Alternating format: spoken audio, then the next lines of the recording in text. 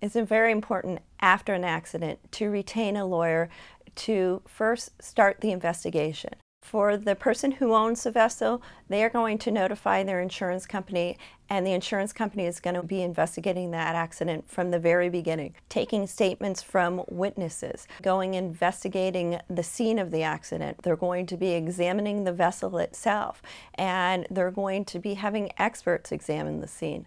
A lot of times the Coast Guard may be involved, or the harbor master may be involved, and they're going to be working with that organization providing information.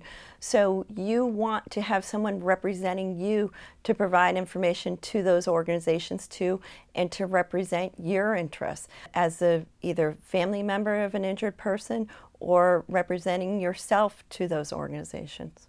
It is very important after an injury on the water, or if you've lost a loved one on the water, to call and talk to an attorney so you can learn what your rights and remedies are, and so you can also start your own investigation.